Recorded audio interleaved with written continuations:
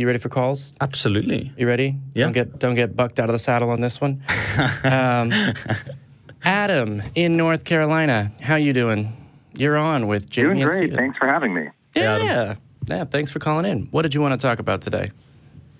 Well, I just want to say it's amazing that Faithless Forum brought so many people together, especially Rationality Rules and Rachel Oates and Cosmic. I could go on and name every single one. We don't need to today, but I'm I very was in the thankful crowd for those who put it on. Yeah, I agree with you there, sir. It was incredible. Oh, yeah. It's so nice to meet, who are my heroes? So, yeah, absolutely. It was fantastic. Notice he didn't list anyone. Two topics that maybe you can tell me which one you think would be best. I called in before. You might remember when we spoke. I'm an agnostic deist, and I find my beliefs to be rather innocuous because they really don't control my life much. Well, that sounds like a perfect topic, actually, if you're great. searching for one. So you're an agnostic deist. What led you to that conclusion? Or rather, for the people at home and for Stephen as well, probably, what does that mean that you believe about a God? Sure. So to best describe it fully would be, I think it's quite possible that a God or gods exist. I'm not going to go to polytheism, but maybe it's just due to my upbringing that I have this strong innate belief in me, but I can't shake that belief and I can't deny it. And I don't affirm that gods exist. I don't affirm that gods don't exist. I just think it's merely possible that a God might exist. That's about the best way I can describe it. I would say that I'm with you. It's possible. What's interesting to me is whether or not it's probable. Something you mentioned at the beginning was about how your belief doesn't really make it so that you claim jurisdiction over the experience of others, such as who they can sleep with and what position. And so to a large extent, someone like me who is completely non-religious or atheist, I got no issues. Like, fair play, man. Like, that's just the position you're in.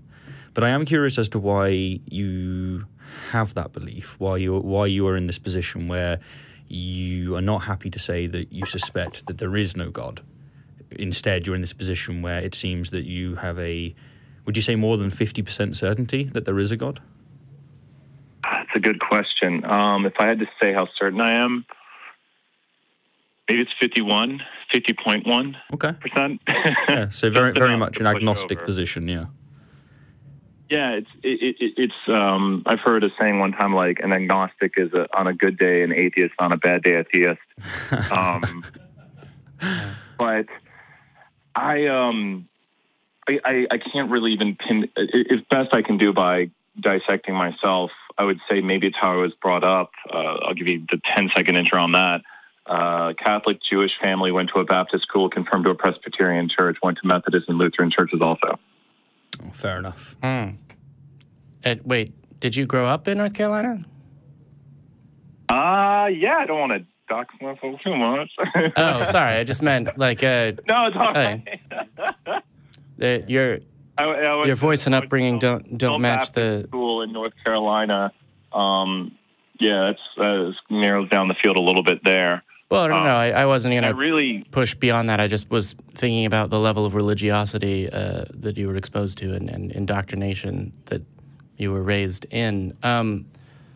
Because basically the only thing that's consistent throughout what you've described about your family and all of those churches is that there is a God in those traditions, but every other point of doctrine or attitude or description of that God varies. And I think that starting from there and then looking at where you are now, that appears to be the only thing you're holding on to still.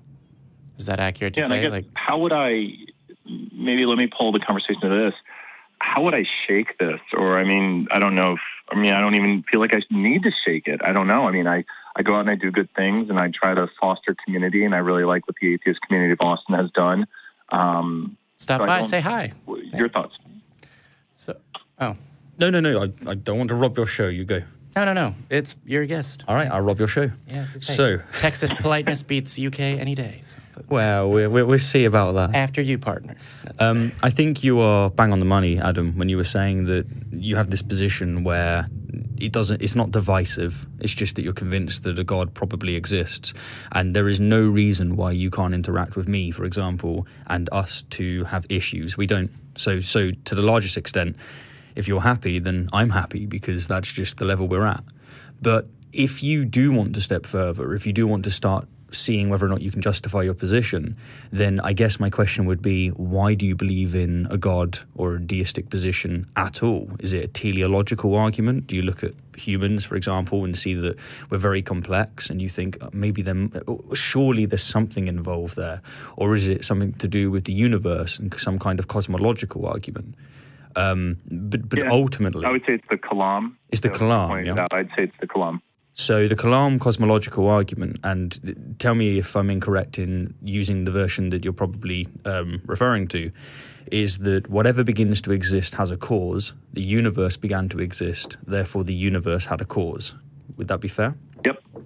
Sure. So we could argue and we could discuss whether or not the universe actually began to exist. And by universe, we mean absolutely everything, not just time and space. We mean energy and matter. And that would mean, of course, a violation of the second law of thermodynamics, which is that you cannot create or destroy matter or energy. And that's something that we've observed. And it seems that the Big Bang doesn't really have anything to say on that. But let's just assume that the universe did have a cause. Why would we assume that the cause has any intelligence? Why would we assume that it's one and not many? Why would we put any kind of attributes on this whatsoever, really? Because if you don't, then what we have is that the universe was caused. Okay, that's all we've got. Whereas, basically, and what I'm trying to dive into here is, what is your justification for being a deist rather than just somebody who believes that the universe began to exist?